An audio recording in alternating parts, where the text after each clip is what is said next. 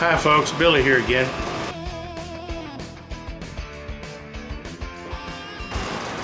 Hello again, the Missy Turner here.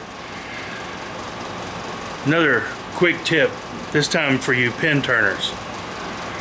We're all familiar with the pain in the butt it is to sand tubes when we're getting ready to make a pin.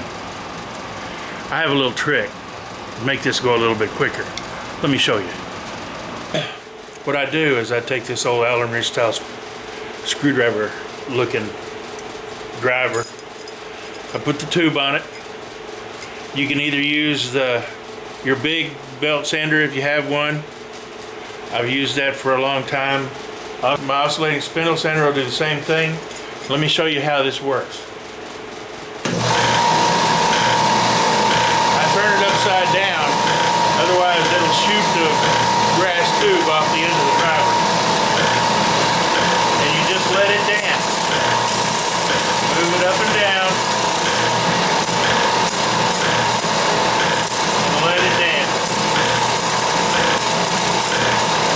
When you get the bottom half of the tube done, turn it over.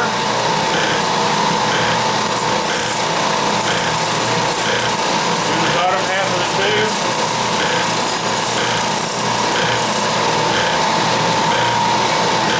And it is that quick. The tube is nice and scuffed. It's got a good tooth for the glue to adhere to. Now all you have to do is wipe it down with some acetone or some denatured alcohol. Good to go.